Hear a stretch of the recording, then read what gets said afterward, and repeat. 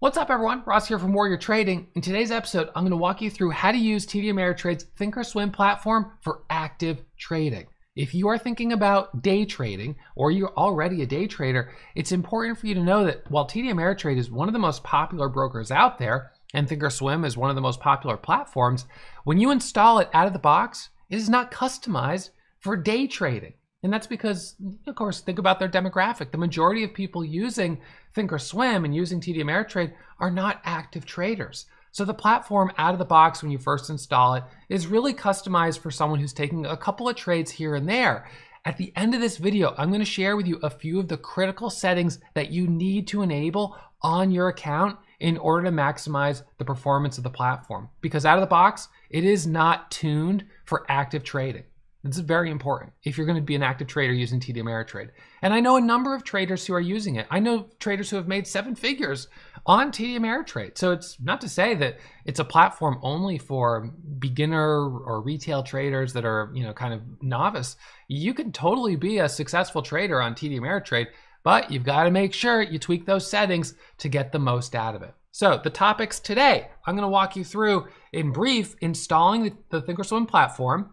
I'm going to show you how to import a layout, and I'm actually going to give you a link where you can download the layout that I use when I trade with ThinkorSwim. So you can download my layout. I'll put that link down in the description. I'll pin it to the comments. The link will be hosted over on my website, warriortrading.com. So you can jump over there and you can download that link, and then I'll show you how to import my layout right away. Now, the next thing is setting up your ThinkorSwim platform as an active trader. So there's a couple settings that I'm going to walk you through. I'm also going to show you the active trader section, kind of how I have that laid out. I'm going to walk you through number 4, setting up hotkeys so you can take very quick trades, getting in, getting out. And this, just for instance, this is a keypad that I use. Now, I use this for making videos and broadcasting on YouTube, but a lot of traders will use something just like this for pressing the buttons. Boom, see, I press that button, something happens, but you can do that just for trading as well. So for getting in and out of trades and things like that. All right, so back to the whiteboard. And then I will end with the critical settings that you need to make sure you enable to get the most out of the TD Ameritrade platform. Sound good? Okay, let's go ahead and jump in. Let's get over to the screen. So you can see here on my screen, we've got ThinkorSwim download. Very easy Google. And you can click on this link from TD Ameritrade. Of course, always make sure you know which site you're clicking on. This is TD Ameritrade, and right here you can go down here as a Windows user and you can install 32-bit or 64-bit. So I've already done this, so this has been installed, and now I'm gonna go and launch the platform. Okay, so before you enter your username and your password, you can actually click on this settings widget right here, and you can increase the memory usage on the ThinkorSwim platform. Now, you're gonna wanna think about the type of computer you have. You don't wanna overload your computer, but I usually bump mine up to sort of in the middle of the range just to give it a little bit more memory allocated to the platform. Because one of the things with ThinkorSwim is that it's kind of a heavy platform. It's not super lightweight. There's other platforms that other folks use for active trading, including myself, that are much more lightweight, that are really run very quick, but TD Ameritrade's not one of them. So I'm gonna go ahead and log in here, and then I'll show you the screen as soon as I'm logged in. Okay, so once you've got the platform installed, you can log in using your username and password, and then it's time to install your first layout. So if you have a layout from a friend, that's fine. If you want to use my layout, that works too. So what you're going to do is you're going to go to Setup, and then you're going to go to Open Shared Item right here. And this is where you'll paste the URL of my layout.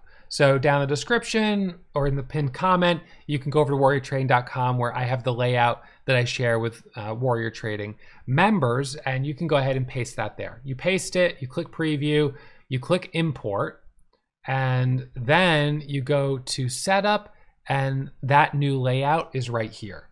So you can then click on that. Then when you click on that, it's gonna switch over to this ActiveTrader window.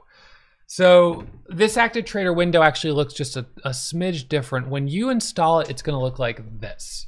This is how it is when you install it. It's gonna be a grid of 4 windows. So you've got 1, 2, 3, 4. So with this ActiveTrader area, this is where we're going to get into talking about the ActiveTrader. This is gives you the ability to open a number of different grids, as many as you'd like, and then when you click on this little link, click the number 2. Notice that this is a 2, this is a 2. So these are all lined up on the same stock, right? So by doing that, now if we switch this to time and sales, if you pull this stock up or whatever stock it is, all 3 will update. So LGVN. And my workflow generally, I use scanners to find stocks to trade. So LGVN popped up a little while ago, so I wanted to use it kind of as an example. So the stock pops up. I can either click to buy just by clicking right here. Anywhere on here is an instant order to buy the stock. Or I can type in here and click the number of shares I want to buy and then click buy ask or buy market. When I'm ready to get out, I can sell market or join the ask. I always try to sell the ask. That's what I always want to do. I always want to try to sell the ask. If I have open orders that haven't filled, I can cancel all and I can flatten the position, which is, I only have 100 shares right now. You can see the quantity right there. But if you had like 1,122 shares, rather than having to type in, 1,122 and then, oh my God, I typed it wrong, you can just click flatten and that'll close the position for you. So I always have auto send turned on, so it won't bring up the confirmation window. Otherwise, it'll bring up this confirmation window, which would slow you down. So let's just say if I did this, see, it's going to bring up the confirmation window, and then you're like, oh my God, okay, yeah, send the order. And it's just, it just slows me down too much. So I turn on auto send. But when it comes to the pointing and clicking, note that just did it for 100 shares.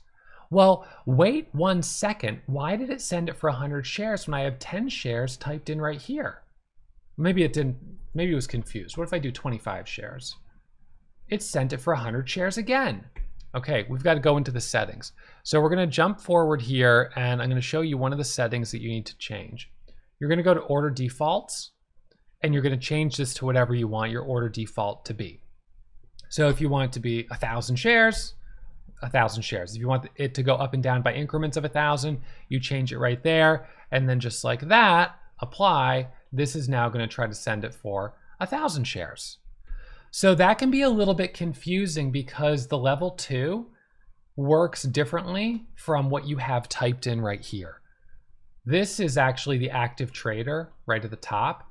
And I had the level 2 sort of so close to it that it looks like it's the same, but it's not the same. So the number you type in here doesn't correspond to what happens here. It's a little confusing, but you get used to it. So, but the reason that I like to have this on here is because I can point and click. And if I turn on the auto send, then I can point and click very quickly. Now these orders are going to reject because I don't have enough buying power in this account to buy 1,000 shares, which is fine. So you could go over here and you would see under the monitor, you could go to canceled orders and you would see your orders that filled and you would see your orders that are working and you would see the orders that didn't fill because not enough buying power. So that's fine. All right, so now go back to trade, back to ActiveTrader. And if I wanted to, so let's say I want to sell 100 shares. Now this is where it could be a little bit confusing because I can't click here to sell 100 shares because this is for buying. This is where I'd have to go like this. I'd have to go ahead and type 100 and then I can go up here and I can actually scroll up and then I could click, let's see, I'm in at 78. So I could click sell, up here and I could put the limit sell at, it's like 1245. So you see the line of approximately where that sell order is.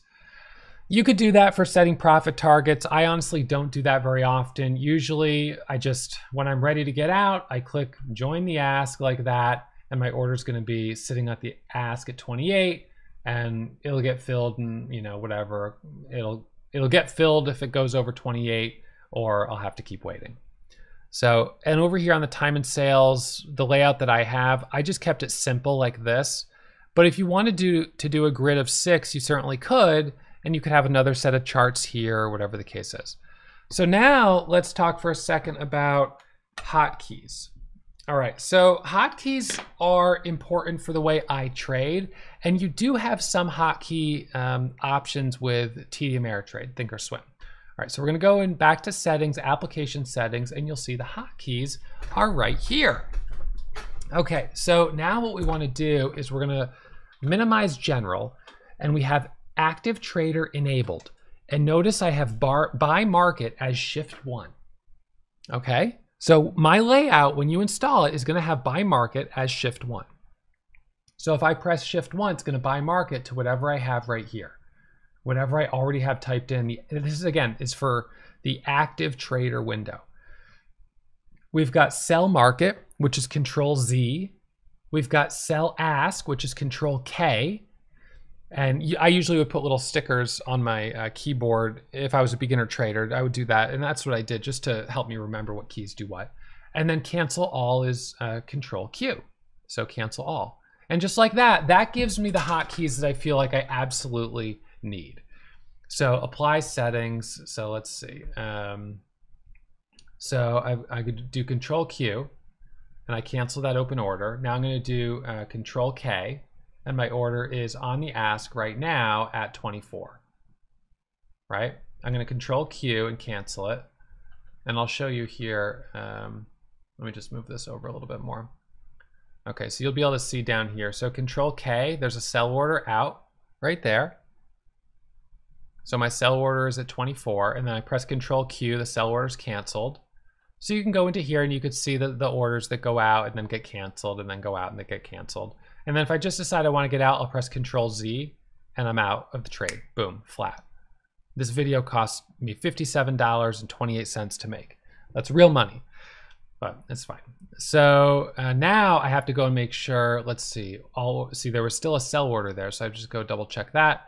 But I always like to check to make sure there's no working orders, because sometimes what a trader will do when they're using ActiveTrader, they might not realize it, but they might accidentally put, a buy order like that. And then they're like, okay, good night, I'll see you tomorrow. They leave and uh-oh, an order was left working. That's an open order.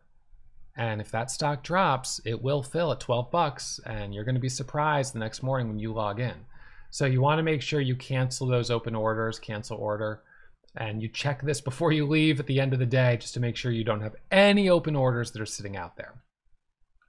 All right, so now let's go to setup and let me show you a couple of tricks that will help you get the most out of TD Ameritrade.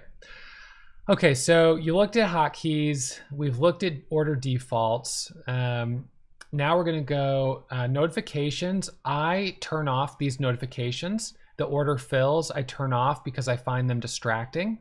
So I turn this stuff off, I don't use it.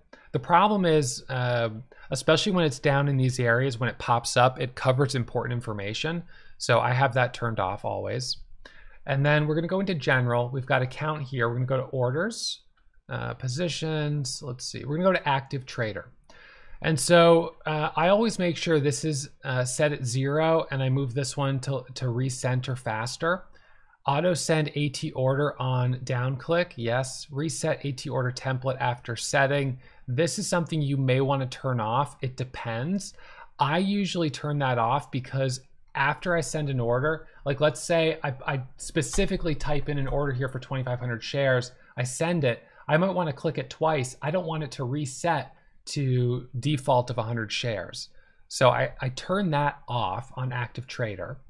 And then under system, I always want to change the quote speed to real time, no delay. I want it to be real time, no delay. All right, so make sure that's on real time, no delay.